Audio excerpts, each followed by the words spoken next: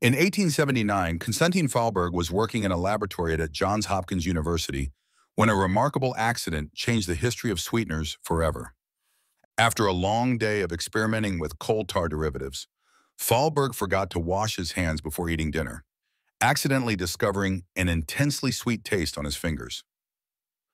The mysterious sweetness led him back to his laboratory, where he systematically tasted every beaker until he found the source, a compound that would later be named saccharin.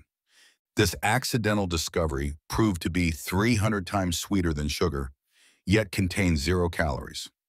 By the early 1900s, saccharin was being mass-produced, marking the birth of the artificial sweetener industry.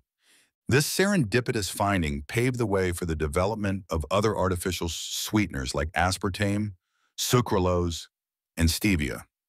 Today, artificial sweeteners have become a multi-billion-dollar industry found in thousands of products worldwide.